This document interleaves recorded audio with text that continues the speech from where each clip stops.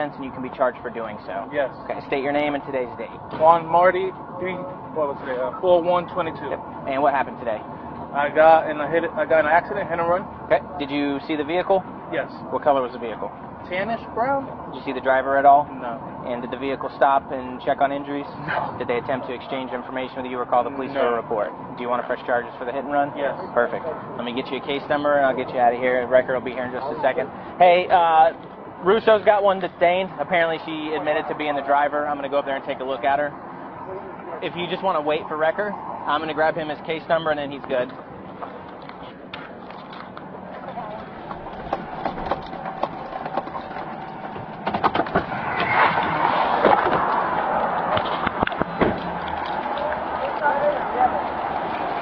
You driving this?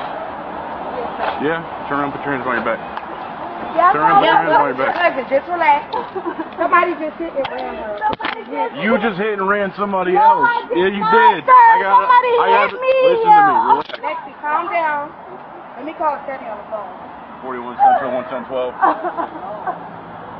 I told me I wasn't Relax. funny. Relax. Let me call Lexi. Relax.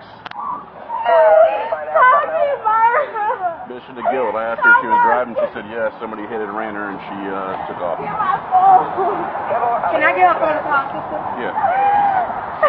This is my little phone for me.